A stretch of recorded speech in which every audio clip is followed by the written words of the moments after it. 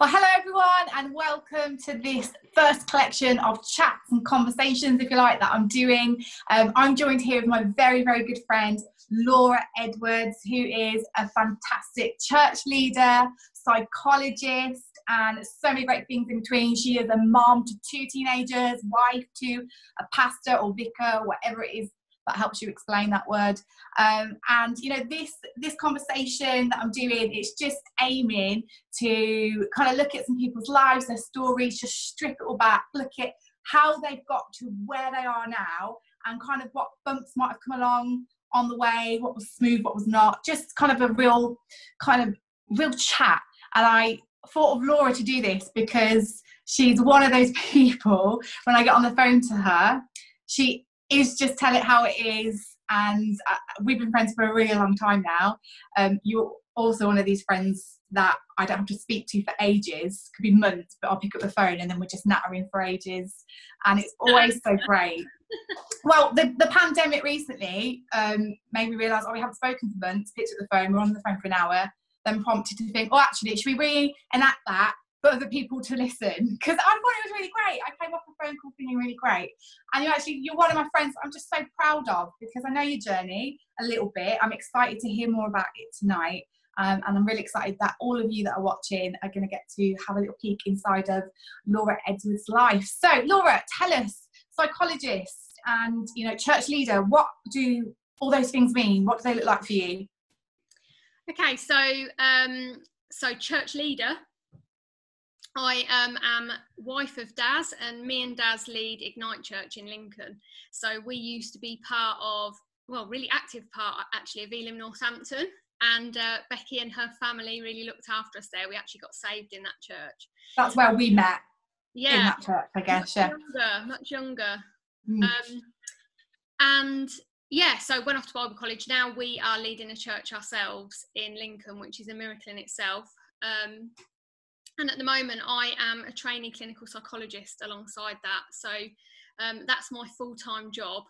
And that kind of entails me. So I work in mental health with people with lots of sort of various difficulties, right from like anxiety and depression at one end of the spectrum, right up to the other end with kind of psychosis and complex trauma and lots of kind of really extreme problems.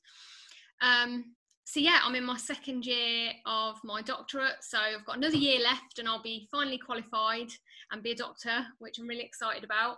I'm the first person in my family to go to uni, and Daz was as well, so it feels like a milestone there. But yeah, that's where I'm at the moment. That's what we're doing. So kind of interesting times and an interesting balance and a juggle, I guess. And exciting.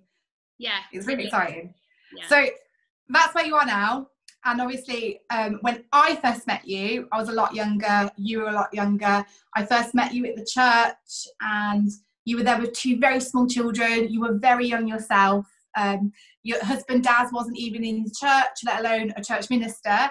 I don't think you were married when I first met you. So take us back. But actually, let's take us right back to childhood. What was childhood like for you? What was your family unit like? So I didn't grow up in a Christian home. So my parents were, my dad worked in finance, my mum has always been a carer, so she's a real looker after of people.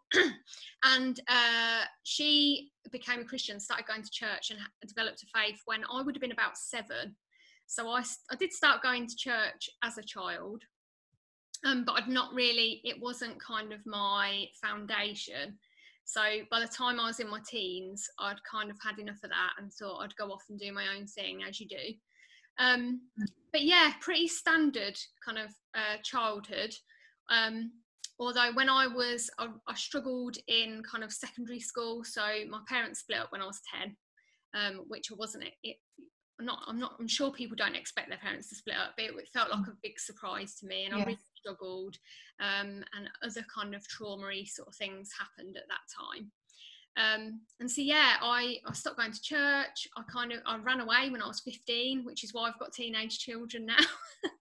I met Daz, so me and Daz met each other when we were 14 and 15, from quite different backgrounds. So although I'd say my family were working class, Daz had kind of grown up in and out of care, and was sort of the criminal of the estate. And so I got into like a bit of a gang. I guess got into a gang when I was in my early teens, doing a lot of kind of drinking and smoking and drugs and things that weren't very helpful. And that's when me and him got together. So that's kind of my early years, very sort of stable to begin with, but got quite messy. So when you say you ran away from home, where did you run to? You ran to Dad's? Yeah. So I think lots was going on at that time, but I just remember, weirdly, one of the things I remember was being in kind of just starting secondary school, meeting lots of new people. Parents had just split up, my dad had left. My nan, who also lived with us, so I'm aware this is a lot of overshare for somebody on oh no, that's okay. Screen, but I'm quite open with my story. But my nan, who lived with us, died as well, and that all happened in a really short space of time. And the thing that stuck out to me was when I just started secondary school. My mum, we couldn't afford a TV licence at the time because of everything that had happened, and so home for me felt really quiet, miserable, no distractions. And so at that point it was much better for me to be out with friends, and so I spent all my time out with people. My mum was fantastic, by the way, you know, she did her absolute best with me and my brother, but yeah, home for me was just too empty at the time, so I spent a lot of time outside. And when I found alcohol, I remember getting drunk for the first time with my friends in a park, thinking, where has this been all my life? Like, I'm free from all my worries, and I'm confident, and I'm outgoing, and that sort of started a bit of a downward spiral. But yeah, so essentially when I ran away, that was me and Dad's kind of, my mum had said, no, you're not going to stay out at a boy's house overnight, and I said, yes, I am. So yeah. And how was that for your mum at the time? Really difficult. I think she my kids now are the age that I was when I was kind of going through that season, and I can't imagine how difficult that must have been for her. So she was contacting social services. I had kind of welfare officers coming out visiting, trying to get me back in school. I remember I was 6 months pregnant at Darren's house watching Riverdance on telly, and the school like welfare officer was sitting on the end of the bed trying to talk me back into going to school. And I just thought, firstly, how embarrassing. Like, why didn't I care that I'd invited her into the bedroom to sit on the end of the bed? But yeah, that's how bad things have got essentially at that time. How old were you when you were pregnant? So I was pregnant with Liam when I was 15, and had him when I was 16. And so me and Daz we were kind of given a council flat. We were only 16, but we had got like a tenancy agreement with the council, even though we were only 16, with guarantors, so that we could have our own place. When Liam was born. So yeah, 16-year-olds. How did you feel when you found out you were pregnant? What was that like? I don't know. I feel like it was such a whirlwind of a time of kind of making sort of shocking decisions and doing crazy things. I remember I was absolutely terrified because I've always been little, like as in physically. Yeah. And I remember thinking, I'm just going to die. Like, I can't carry a baby into birth. I'll die. But yeah, kind of scared, but just a bit in a whirlwind, really, just because that year, 2 years, had just been a bit of like a strange dream. How did you tell Darren that you were having a baby? Well, Daz was working at a nightclub, and I remember thinking, when I found out I was pregnant at 10 o'clock at night at a Tesco's in Mere Way, because I've gone up there with... I found out I was pregnant at a Tesco or a Sainsbury's, because you go to the shop to buy the test, don't you? Yeah, and I just... At totally different circumstances, but... Anyway. I couldn't wait to get home, so I just went in the Tesco toilets to check. So yeah, he was working at a nightclub, and I just remembered, even though I was only 15 years old, I remember thinking, a child shouldn't have their parents working in a nightclub. That's not safe. Right. So I said to him, Daz, in 9 months, I think you're going to need to find a different job, and we're going to have to stop swearing. And he was like, why is that? So I said, we're going to have a baby. I don't know why I was so... It sounds quite relaxed, doesn't it? Yeah. And how did you take it? he was absolutely buzzing because he's one of 12 children. He's the Right. eldest of 12. So he'd always looked after younger siblings, and he'd always wanted, well, I'm saying he'd always wanted, he was 15, but even as a kid, he wanted a family. And Interesting. He's a big man. Even he was 15, he was working in Yeah. a club, do you know what I mean? So we grew up too quickly, essentially. But I do often, there was times that I've looked back at your kids as they've grown up, and I've looked at you and Darren being so young, knowing that you were even younger when, you know, before I met you, when you had the children, and I've always thought that the kids are so good, the kids are so chilled. Like, I've seen more family, like better background and better circumstances, and people not be as chill. So it's really interesting, and I don't know whether that's just like maybe a big grace thing, but I have often looked at your family and gone, that's kind of how I want to be when I have children. But your circumstances were not what you would have expected to have kind of resulted in that way. So I find that really fascinating. So you told Darren that you're pregnant. Essentially, you're both kind of happy. Why do you think that was? I don't know. Honestly, I don't know. So there was nothing of kind of faith at that point. I wonder if at the time we were two kind of fairly lost people, young people who needed stability, and I do not recommend anybody needing stability goes out and has a kid, because it's not the way to do it. But I think maybe knowing that actually this means something, and it means we're together for the long haul, and it maybe just felt like something long term, like that's it now, we're a family and this is gonna be all right. I don't know, but So tell me how you then ended up at Elim Church, Northampton, with because you went on to have a second child. How long was it before you ended up having another child? So not very. So we had our flat. Liam must have been, I think he was only one, and we were already thinking, this isn't that bad, this isn't that difficult. And I'm not saying that because I know it is really hard to have a baby, and it is really, really difficult to not have any sleep. I think that's one of the graces of being so young. Being 16, you've got a lot of energy. We didn't really know all the parenting mistakes we were making, probably. So I wasn't as worried. We didn't fully know what we were doing, but we just did the best we could together. And so by the time Liam was one, we were like, wouldn't it be like, our parents are going to go absolutely mad, but would it not be nice to have another one now, so that we've got, and I would have been 16, 17 having that strange conversation. And we decided that we would like to have another one. So I had Sophie when I was 18, and by that time we were in a 2-bedroom flat, so we put in for a transfer for a house. And that was like miraculous how that happened. I don't know anybody currently who would want to exchange a 3-bedroom house for a little flat, you know, in a rough area, but they did.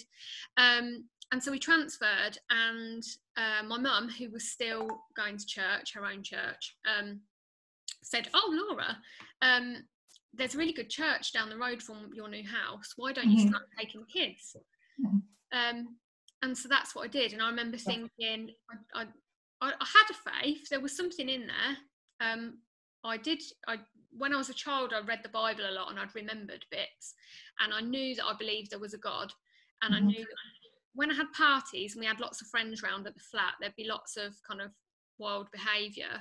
Every time I'd had a bit too much to drink, I'd always end up talking about God to my friends, even though I wasn't living that life at all. Graceful in it from Jesus, you know, allowing me to speak. So I thought, I do want that for my kids. I want to take the kids to church, even if I'm not quite sure where I'm at. And things are messy. So we trundled on down to Elim, Northampton. And so, Sophie, I didn't bring Sophie to begin with because she was tiny and I felt like I couldn't cope with both. So I used to just bring Liam. But once Sophie was big enough to go into the creche, I brought both of them along with me. And was there a point where from the first get-go, did you feel like that was home? This was something you wanted to do, or was it very much it was just a break, it was something for the kids? Was there a point where you were like, actually, I feel really serious about this church stuff? Or did it, at any point, did it become quite a real thing, or become a lifestyle thing for you? Yeah, so initially, I remember the very first Sunday we went. So my mum agreed that she'd come with me for a few weeks, kind of until I've made friends and settled in, because she's good like that. So it was very different as well back then, like so different. We had all flags along the front of the church. Lots of churches did, didn't they, in the early 2000s? And I'd not been to a Pentecostal church before. So it was a real experience for me. And I sat next to, if any of you guys know Mick Wood, I sat next to Mick Wood the first Sunday in church. For anyone who doesn't know, Mick Wood, he's still going strong. He's the church caretaker, and he's literally Mr. Northampton Elim. He lives right next to the church. He's still going. Like, there's still pictures of him working at the church, and I think he's way past retirement. But he's incredible. But yes, you know, he's touched all of our lives. God, you know him. So yeah, you sat next to him. Yeah, Mick and Diana are absolute treasures of the church, aren't they? Yeah. But Mick was filled with the Spirit and laughing, full of joy and speaking in tongues. And I patted my mum on the shoulder because I thought he was having a stroke. And she said, no, I think that's what they do in these kind of churches. So I was like freaked out.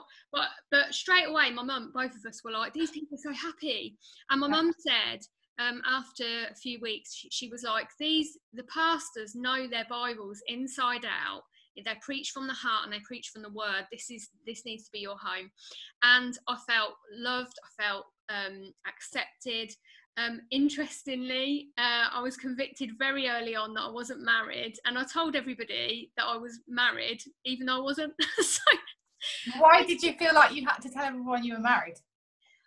I felt like very early on I got a grounding in like understanding the Bible, understood scripture. I was keen and I felt this sense of, you know, when you just have this mirror, the Bible, like Jesus is not condemning us, but he gently shows us where things aren't right in our lives. And I don't necessarily think Jesus was telling me you need to go and get married, but I immediately felt that sense of, hang on, I'm different to everybody else here. And I know there's things in my life that I do want to change. And I guess marriage for me felt like something official, which maybe symbolized things that were underlying. So maybe marriage kind of was the official kind of covering, but actually there was lots of things in my life and in my lifestyle that I knew weren't honouring to God and not honouring to me either, that I wanted to change. But yeah, I settled in really quickly, and I joined a life group, which then were called cell groups, I think, which just makes me think of prison. And I was I would have been 18, and the next youngest person in that cell group was 55. Wow. And anybody that remembers Dorothy will know she's an absolute treasure. She's not with us anymore, sadly, but she was the leader of that house group that was just up the road from my house. And after being in that cell group for a few weeks, I realised that these people had something that I didn't. So I had a little bit of knowledge about the Bible. I had some church attendance in my bag, but I didn't know Jesus personally. I didn't know him. I didn't have a two-way relationship with him. And that was really the turning point for me, where I was like, I want to commit myself to following Jesus, not just to reading the Bible and praying now and again, but to actually being part of the body of Christ and one of his followers. Oh, that's so great. And I remember Dorothy. She was one of the best grannies in the house. She sounded like a Disney princess when she spoke as well. And I just think it's such a great example of how needed our older generation are in our church, because you'd think, well, it wouldn't connect an 18-year-old teenage pregnancies, unmarried, with, you know, someone who's been in the church a long time, older lady, but it just, that's what happens in church, where unfortunately there's times when it goes horribly wrong, and you know, that I would feel so sorry for anyone where they've had bad experiences, but that's love, and I think that's Jesus. So how did she swept up, and there were times where, so she would have been in her 70s, And I used to go around for coffee with her, and she'd tell me all about her family, but I'd tell her about mine too. And there were times where me and Daz would have an argument where it'd all kick off at home, and I'd pack the kids up in the buggy and I'd run up the road to Dorothy's, and I met her through church, you know. So yeah, absolutely, so good. Like God really positioned her right where you needed her to be, locationally and emotionally. So Darren, when you told him, did you tell him we ought to get married, or did he, you know, did you propose? How did that conversation play out? So I started going to church and committed to following Jesus a good probably 2.5 years before Daz came along on the journey. And anybody who knows Daz, I think we're both quite kind of strong characters. He's a very strong character, and there was no way. He was a lad's lad. He was still kind of dabbling in. He was working. He had an honest job. He was still dabbling in kind of sort of dealing drugs behind the scenes, which I was more and more uncomfortable and unhappy about. He was spending lots of time with. He's got a very big family as well, and lots of kind of male dominated groups of, you know, just a really big family.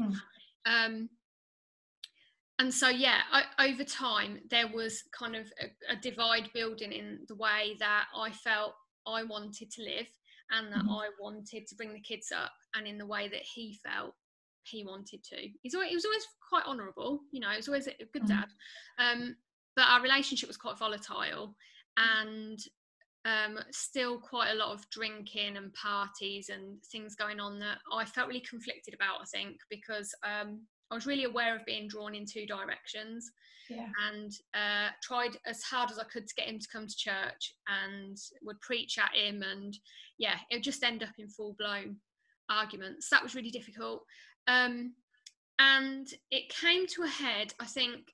There'd been kind of a really explosive evening. We'd fallen out, and I'd felt unsafe, and me and the kids had run away, and we'd gone to stay with my mum. And we were trying to kind of reconcile our relationship, and I said, you know, if we're going to make this work, you know, whether or not you want to become a Christian, that's another matter, that's your decision, but we need to stop the drinking and the drugs, and we need to I really want to get married. I don't want to live the way we are anymore, and I want you to be committed to me just as much as I'm committed to you. And he agreed straight away. He was like, I'll do anything to have you guys back. And so we got married. So it was a bit of a shotgun wedding, really. It wasn't ideal. I don't recommend it. And I wouldn't recommend, you know, looking back now, I think God has used everything we've been through. I would never recommend somebody staying in a relationship that's quite as volatile, or as, I don't like using the word toxic, but it was kind of a toxic relationship. Very different picture to, if people have only maybe met Daz over the last decade or so, very different picture to what we see your husband at now. So obviously now, we said at the beginning, he is a minister of a church. How did that happen? Well, definitely not through me. That's definite. So obviously it got to a point where I was in a prayer meeting one evening at church, and I was praying about our relationship and about how we were on these two different paths, and I didn't know how long we could go in these two different directions before there was a split in the middle. And I felt that God said to me, you need to stop like directing him with your words, and you need to start witnessing to him with your actions. So you just need to be who you say you are. Don't keep trying to tell him to go to church. Don't keep trying to preach to him. Just be his wife, and just do what you're doing, and just love Jesus. And I had this dream where I woke up with a verse as well, which I got out of my bed and I flicked to it in the middle of the night, and it said, I can never remember where the verse is. It takes me ages to find it. That's fine. But it basically says that they were outside the synagogue, and they were amazed and scared at the things that were going on in there. And I felt like it was saying, Daz won't come to church because he's scared. He's intimidated by what's going on in there, the spiritual and the supernatural. I thought, okay, I can accept that. So from that point, I just decided I'm just going to pray for him, and I'm not going to try and encourage him to go to church anymore. That's that. It's water under the bridge, and God will do what he's going to do. And I'd kind of resigned myself to the fact that he may never want to be a Christian. I was kind of okay with that by that point, because I didn't want to force him to do something that wasn't him. And then over a period of it must have been about a year, things started happening where Daz himself, who was like fiercely kind of atheist, God kind of just started showing himself to Daz through lots of little things. One of the things was that Daz had decided that he did want to research kind of religion and stuff, and he'd said this prayer: whoever this God is out there, whether you're Allah or whether you're Buddha or whether you're the God of Christians, send me your book, and I won't, I'm not gonna come to any church unless I find out the truth straight from you. And then one night, I didn't know this was a private prayer. My mum turned up with this massive old lectern Bible that she'd been given by someone, and she just turned up raining with a hood up saying, I don't know why, but God just told me to do this here. And Dad just started reading it. I thought, what's going on? It was so old, I thought I was going to catch TB from the dust. Wow. Disgusting. But he just started reading. He started attending sort of men's church events, getting to know people. And this was all kind of things, I couldn't quite work out what was going on. And then one night he just came home after, I think it was a men's football and pie night of all nights, and said, I'm saved, I'm committed to Jesus, I want to follow God.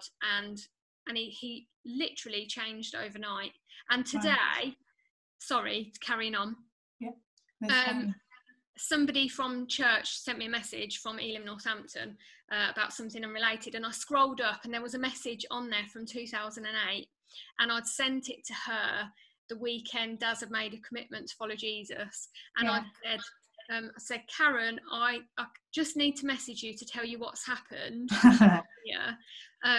But Daz has made a commitment to follow Jesus this weekend. I can't believe it. And I said, I don't know how to feel, because it's as if all my prayers have come true in one night, and now I don't know what to do with it. So yeah, amazing. That's amazing. And I remember, I think it was like the same week or same day, but for you in your life, I remember you taking on a significant step in your faith journey, but also in your kind of career, if you like. Very similar times, was it? Do you know what I'm talking about? Where I think you got a job at the church. Yes. It was the same weekend. It was the same. I thought it was. And I remember people like on the staff muttering, going, isn't this amazing? And like almost like oh, thank goodness for that. Because I don't know whether there was like this makes it so much easier that now she's on the staff and she's got the support of home, and how did he, it just connected. And like, what did that feel like? Because also while this was going on, you were almost taking a higher level in your faith walk, I guess, because it became part of your career. Yeah. So I'd kind of got baptised around that time as well. Yeah. That weekend, Daz came home, I think it was on the Friday night, and this all blew up, and he'd made that commitment to God, and we were just like, I'd never seen him cry before. He was crying, he was praising God, he was apologising to me for all the things that had happened in the past, and being really, anyway. And then on the Sunday, I'd found out that and I was so proud that I'd been offered the job as admin assistant at church, and it was for, I remember, 22 hours a week. Yeah. It was my first proper job, and I'd prayed so hard for it, and there were people that had gone for the job that were a lot more qualified than I was, and I was expecting to get it. So that weekend, it was like God saying to me, I've got you. Yeah. This is all in hand. And I remember you had a massive office as well. I did. I had a leather sofa in that office. It was so exciting. I remember being so excited. I was only at school at the time, but I remember being really excited that you went onto the team, because I thought, the team looks really cool. But that was so exciting. And then tell us about how then between there and we ended up at Bible college. Just tell us about that, and then where it sort of came, your calling to kind of, or your desire to start studying into mental health. Tell us about that.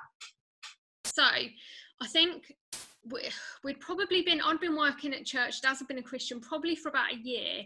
As soon as he got saved, he gave up his business, which was ridiculous. But he was like, no, I don't want to work for myself, I want to serve God full time. And your dad will remember, he used to come and knock on the door at church every day of the week and say, Pastor Jason, what can I do for you? What can I do for the church? And your dad would be like, can you just go and get a job and provide for your family? After about a year, I think we all agreed that it would be good that Daz had a calling on his life to go and study theology at Bible college and kind of apply for ministry himself. And he had such a desire to kind of plant a church on an estate like ours, and reach back out to his family and the people that he'd grown up with as well. Yeah. So we applied, we went to Bible college. I barely ever left Northampton, so we moved over to Malvern, our whole family, which was amazing and terrifying. And you were there anyway, Beck, weren't you? Because you guys... Yeah, I was there. Would have been done a year already before you came, and I actually, ashamedly, I remember like going to Daz, like patronising me. It's really hard, you know, like theology. It's like I knew what I was on about, and he was going to really struggle. I was like, I don't know what I was, like some posh pastor's kid. It was like, oh, the new convert off the council estate's going to struggle. And I tell you what, it was a matter of days before I was eating my words. And I don't think I ever apologised for this, but I remember just being swallowed up because he was so much holier than me. He was so much smarter than me. He was speaking words that I didn't even know. And I was like, what did I say that for? It was just amazing. I was a lot younger. So super judgy, actually. You look back on those years, Daz cringes, and he has to make so many apologies to so many people when he always says, back in my first year of Bible college, I thought I knew everything. He did. I think he did. He didn't. But he did. He almost went from being so far away from church to like so intense, like eating it all up, like prayer meetings all the time. I remember inviting us to prayer meetings. I was just like, I'm just chilling watching TV in the common room. But it's like he was catching up on all the years. Yeah. Not in the church. And it was quite refreshing. So how was that for you? Because I guess you went as a family, which I guess can have its challenges at rooting, but then also he's the one that was studying, kind of having the going for the credentials. How was that for you? Pastor's wife title. How did that feel for you? I absolutely loved it. I absolutely loved it at the time. I loved living in Malvern. Which is where the college was. Yeah. Oh yeah, sorry. And I think it was the complete opposite, I guess. That community, living within the Bible college campus, was such a different experience from what we'd ever had. So we were kind of living in a Christian community, and I would really cherish the fact that my kids got those 3 years to live amongst other believers, to be looked after, nurtured. Our daughter Sophie, my kids were like the naughtiest on campus. They're such lovely kids, but weirdly it's like in that community they just unleashed. Sophie was kind of caught stealing food out of I remember the student lounge, and she smashed a stained glass window accidentally, but yeah, it was a bit of a nightmare. But yeah, just really lovely time. And it kind of got to the third year. I worked in the housekeeping team, just sort of changing beds in the conference centre, and I absolutely loved that. And I didn't have any aspirations to kind of be anything other than a mum and a pastor's wife. Like, I was buzzing about that. I remember thinking, I cannot believe this has happened to me. And it was just in second or third year, I remember Jeff said, like, Laura, we think you'd be able to study the degree as well if you want to. Like, you're really welcome to apply because we think you've got it in you to do it. And I remember thinking, and I'd love to stay here another 3 years. And as we got talking though, Daz was like, I think you could do something different. And we ended up having this big argument about, I was saying, I don't want to study, I don't need to study, I don't need to prove who I am, like, you know, I'm happy with who I am and where I am. And he was like, okay. So he went back to lectures, and then I started Googling uni courses straight away. And by the time he got back, I was like, actually, I do want to study. And I decided that I wanted to do psychology because we'd had some kind of marriage counselling with Sharon, the clinical psychologist there. Sorry about that. My daughter's just walked into the kitchen. Hello, Sophie. Love her. Yeah. Yes, we had some counselling. What's that? Yeah, so we'd had marriage counselling, which was phenomenal while we were at Bible college. And it really changed our relationship and improved it kind of another step further. And I thought I would love to be able to help somebody in the way that Sharon helped her.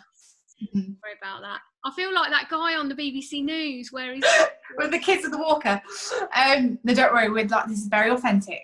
We're all at home, aren't we? Everyone understands. So you went on to study. You went back to college, didn't you, first, to get some stuff? So I sat an access course while we were still in Melbourne for the final year. You were almost going backwards, weren't you? Yeah, so I dropped out of school when I was in my final year when I was 15. I didn't get my GCSEs. And I think I felt really sad, actually. I think my family were really sad because my teachers had said she'll go to uni. She'll be, you know, the first one in the family to go to uni. And I think there was that real sort of sense of, you know, you're making up for it now. When are you becoming a doctor? It will be hopefully next year if I finish my course. Yeah. So what compelled you to do psychology? Yeah, so for me there's a mixture of things. There was the kind of help we'd had from Sharon. So she was a clinical psychologist, and I was blown away by her wisdom and kind of just the few things that she said to us had such a big impact on how we related in our marriage. So was that, but I became aware during my time with Sharon that I'd been somebody for my whole life that had really struggled with anxiety.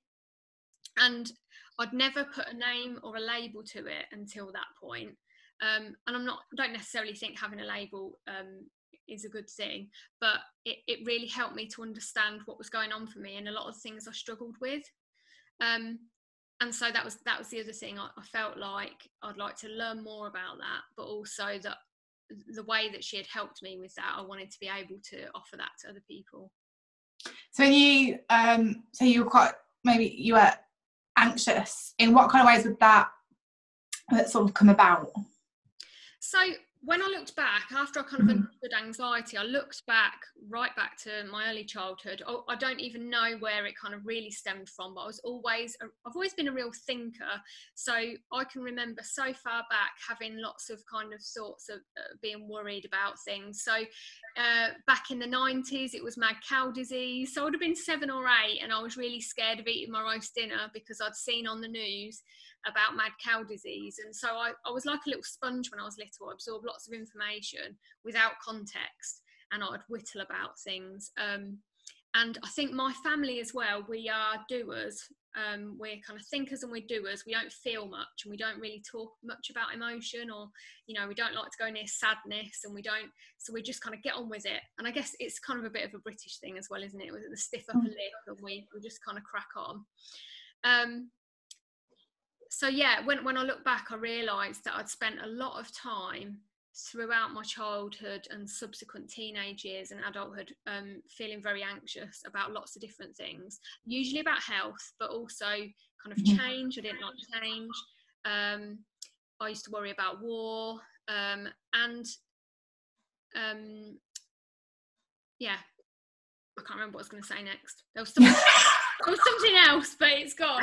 So do you still feel like you almost live with a certain level of anxiety in your life? So that, and then if you do you feel like you kind of combat it, or are you kind of free from that now? What's it like for you right now? I guess that, so I think so.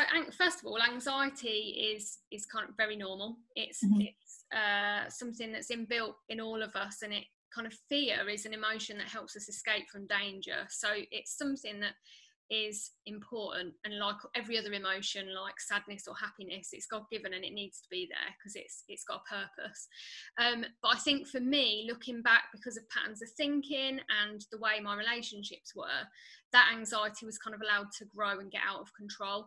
And I didn't used to speak to people about it, so I'd fret away, I'd sit researching things and really get myself in a tears, and I'd lost a lot of weight because I'd lose my appetite, I'd not sleep, and so I had a few kind of periods of time when I look back where maybe for months on end I'd be really, really struggling with fear and anxiety, and I'd say that now that isn't the case. I was really surprised actually when with kind of lockdown and coronavirus, I was a bit concerned about how I would cope with it. I wondered if I would become really anxious. But I feel like there's kind of a combination of the things I've learnt myself and what I know about myself and what helps me and what doesn't, has really helped me to get on top of that.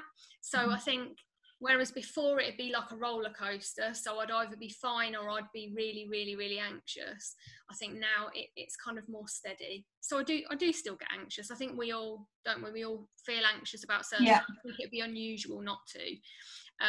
But it hasn't got out of control for me for quite, probably a number of years. So what would you maybe say to people who may be watching or know people that are really struggling, particularly right now with the pandemic, from a psychologist point of view, and also from a pastoral point of view, because you're both those things, and also from your personal faith and from experienced personal anxieties yourself, from all those sort of 4 factors, what would you kind of say at this time to those people? Yeah, it's really good that you've said that as well, from all the different angles, because we were talking the other day on the phone, weren't we? You mentioned that earlier, and I came off the phone and I said to Daz, I love talking to Beki because I bring that practical and scientific side and you bring in the spiritual and the sacred, and it's so important, isn't it, having those two together. So what I'd say, first of all, if you're feeling anxious right now, I'd say it's really, really normal. It would be strange right now if you weren't feeling some level of anxiety. It might not be all the time, and it might not be a really high level, but it's really normal, and it leads us to do funny things. So it leads people sometimes to go and bulk buy things because we worry that we're going to run out, and it helps us to feel in control to have stuff. Or it might lead us to not want to go out very much, which that's the government rules anyway, but it kind of causes us to do lots of different things to feel in control. So firstly, if you're feeling anxious, it's really normal. It's really normal right now. Secondly, I think if you are, there are some things that you can do to help kind of get on top of that a little bit. So these are probably things you already know, but just kind of limiting the amount of news you're reading. So it's important to keep up with the facts. It's important to kind of maybe, check the news once a day, keep in touch with what's going on. But if you notice that you're kind of reloading the page every 10 minutes, which is a good warning flag to me that I'm quite anxious, actually you can just set some goals and set some boundaries, I guess, with the news, to put that to one side. Really important to try not to read lots of conspiracy theories and to get caught up in all of that stuff as well. Having routines. One thing that really helps me is to go out for a walk once a day. I take the dog out in my lunch break, so that I'm not sort of stuck for too long within what I'm doing. Something else to me, so when I used to be really anxious and I used to struggle, Christians used to say to me, which I know they were trying to be helpful, but particularly my mum, the Bible says 365 times in it, do not fear. So it's a command from God. You shouldn't be anxious. You've got nothing to be anxious about. And although I understand that perspective, I remember feeling like maybe I'm not a very good Christian, maybe I haven't got enough faith if I'm anxious, maybe I'm not connected somehow. And I think Jesus would want to say to you right now that he's got you as well as everybody else. He's holding you and you are safe, and everything is he's got you, and he's got you contained. And whether you are kind of the valiant Peter or whether you're the doubting Thomas, he can hold both of you at the same time. So I'm definitely the more cynical end. I would be unfortunately, I would be a Thomas saying, Jesus, I want to see the scars in your hands. I want evidence that everything's going to be okay. But he doesn't dismiss Thomas. Thomas is one of his as well, just as you are. Just as I am. And he was more than willing to give proof to Thomas. Yeah. As well. And it's recorded, and I love that. I love one of those parts when Jesus came back. It's one of the things I really remember. Because he didn't have to come and prove himself. He didn't have to leave the scars in his hands. And he didn't have to be touched, when you've been wounded. But he was like, go on, put your fingers in them. So I love that. It's like he's not offended by Thomas's questions or doubts or concerns. His weaknesses. He can handle them. So that's incredible. There's just two more things actually that I picked up on your story that I just want you to speak into before we finish. Firstly, what would you say to mothers, parents right now whose teenage children have maybe run away in the physical sense, or maybe just in the emotional sense, have maybe left church, left their faith, or have just gone off on a bad influence, maybe not even a bad influence, they're just not loving Jesus, they're not loving the church. What would you say for them?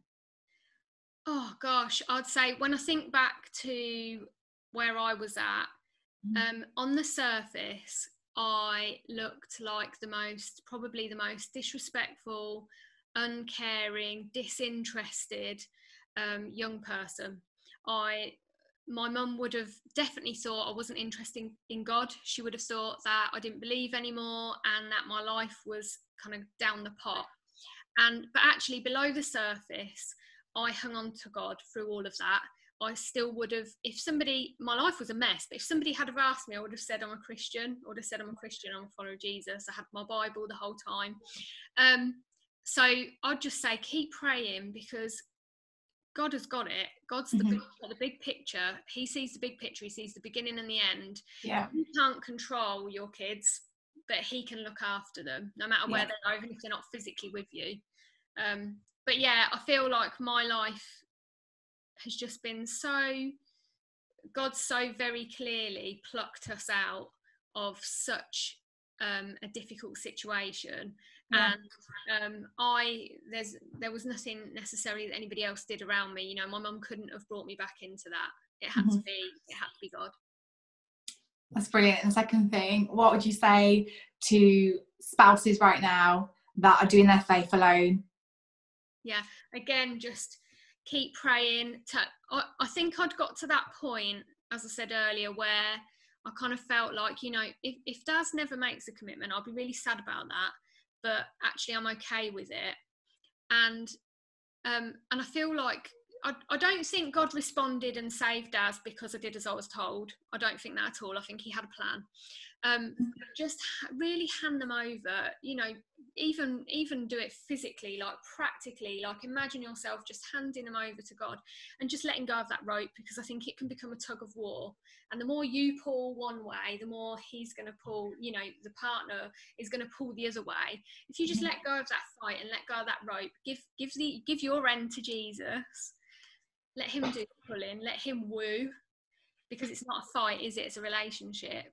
And just pray for the miraculous, because that's what it takes. That's what it had to take in my life.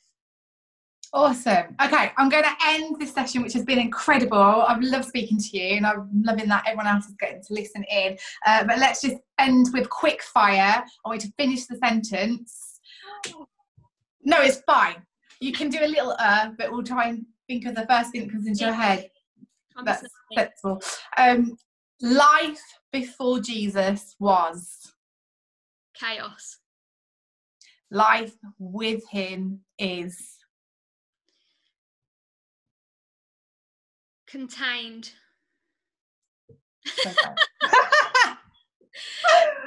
Oh, that's good. Oh, it's been so good talking to you, Laura, and I'm so pleased we've got to do this. And bless you, everyone that's been watching. I hope that that's been really enjoyable for you, or spoke to you in some other ways. If you've got any questions, then you can just post them to us on our LCF post page, or I think there's a chat happening, or just below, anything like that. And we'll love you and leave you. Thanks so much for being with us, and thank you, Laura. See you soon. Bye, guys.